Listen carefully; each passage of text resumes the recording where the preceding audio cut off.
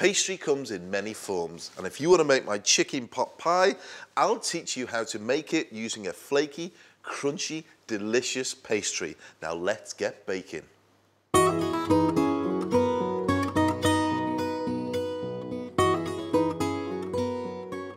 Now I'm using a very simple Cheats puff pastry as a lid. This is easier than you think. My students are friends Steph and Amy who find making pies tricky, but want to master the art of perfect pastry. Rebecca bakes cakes, but never pastry, and her husband Paul only cooks convenience foods. Not anymore. We are making a proper pie from scratch. Over here I've got plain flour to which I'm going to rub in some butter. Now, have you ever made puff pastry before? Never. Never. Never. I've always just bought it. Well, that's fair enough. You know, I know a few people in very lofty positions also buy it. You know who I'm talking about, don't you? Now, this is Cheats puff pastry. So what I'm doing at the moment is I'm basically just rubbing in the butter into the flour. I'm going to make a basic pastry to which I'm going to actually fold in grated frozen butter. Now, the science behind puff pastry, do you know how it rises? Or why it rises? Is it the layers? Is it this way you fold it in 3 ways and Yes. turn it and rest it and keep... Well, that's why, you know, it rises, but the actual reason why it rises is because the butter melts in the layers. And then once the butter melts, it creates steam. The steam then pushes the layers apart, and that's why you get a flaky pastry. So first rub in the cube butter, add salt and a bit of ice cold water and spin around to help it combine. Then add the rest of the water and slowly bring the dough together. So in a short crust pastry, there's the same ingredients, but it looks different, it feels different. Why is... It's the same ingredients, but different proportions. Oh, I see. So, you know, I mean, to be honest, most bread recipes are the same, but it's the different proportions that make it different, you know. You can see it starting to come together now. It's great for your hands and your arms. It's a real workout. I'll bring out a video next year. Okay. Exercise. It's all arms, though. It's all arms. Just like to get this far. It's just all arms. Roll out the dough. And now we're going to add the layer of butter. I've frozen the butter so it grates easily and keeps cold. I'm just getting this butter, covering roughly 3/4 of the way up. You fold over 1/3, then you fold over another 1/3. Flatten that down again, square it off, make it into a rectangle, and then roll that out again. A little bit of flour.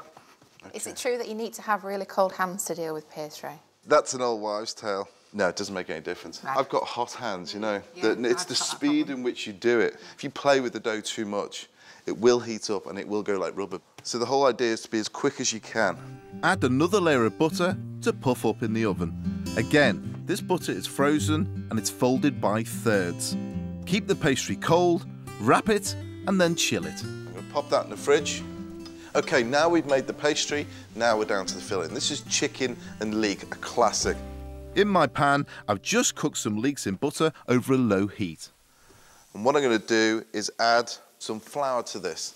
Now the flour will be the thickener. Now while this is beginning to cook out, over here I have my chicken. I've poached the chicken in stock, vegetables and herbs, and I've cooled it down in its juices. Have you used all bits of the chicken? Is it It's a thigh. thigh? Use the thigh. Is there a reason why you've used a thigh? It's a good bit of meat. It's nice and tender and it Taste-wise. goes beautifully inside. All the liquor that's left, you don't want to waste that because that'll go back into the blute over here with the leeks. So I'm just going to sieve this into the strainer over here. White wine and the strained stock will thicken in the leeks as the flour cooks out a bit. And then we're going to throw a good handful of spinach. And that'll wilt down inside. Next, some cream, frozen peas and a touch of seasoning. Salt, white pepper. I think white pepper really adds to this as well, again on flavour. Give it all a stir through and allow it to cool down. Then add your shredded chicken. So the filling is ready. That's going to go into a container, into the fridge and chill down.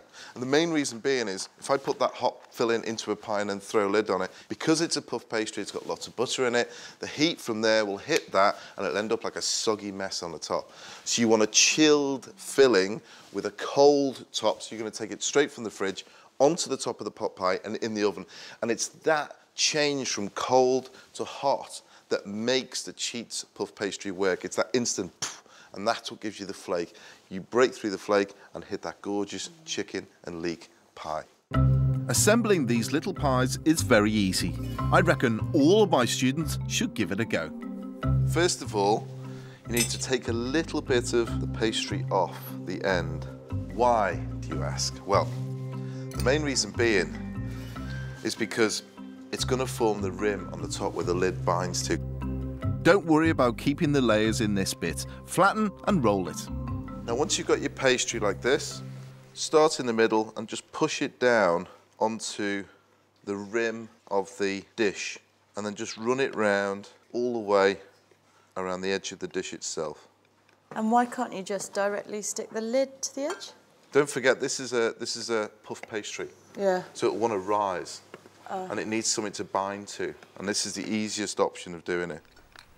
Fill the pie dish with the chilled filling. So what you want to end up with is your filling in there, just slightly domed. You get your egg wash, and then just lightly run it round there, all the way, and there's your glue for the lid to go on. Keep the pastry lid in one piece so the layers stay nice and flat as you roll it out. So there we have our lid. Place that over to the top, and then force it down onto the rim of the dish, and give it a bit of pressure all the way around. Trim off the excess with a good sharp knife so the layers can cleanly separate in the oven. Just put a little hole in the top, allow the steam to come out. You can leave it plain, or you can crimp it. This is my mum's pie crimping technique, but you can use a fork around the edge instead. A little bit of egg wash. Now these are going to go in the oven, 200 degrees for about 35 minutes, and they'll come out beautiful and golden brown and delicious. Here we have it. Beautiful chicken and leek pies. What do you think? Yeah, well done. Nice, yeah. Yeah, you can see all the layers, can't you? Yeah. But please, tuck in, get a fork in there. Too good to eat. You don't have to dig very far down. And there's your gorgeous Oh, that's delicious. leek and chicken filling with that, again, that buttery, flaky pastry. So do you think you'll make this sort of pastry again? I think it works really well with chicken in this sort of... Yeah, you buy it and then if you realise how easy it actually is to make. I'd say that was one portion, really. Yeah, me too. You could sit there with a fork and really, you will eat all that pie. And I really encourage you to make one of these pies, especially with the Cheats puff pastry. That flakiness that it brings to that pie is delicious. Married with the chicken and leek filling, it is absolutely divine. So you have no excuse. Get baking.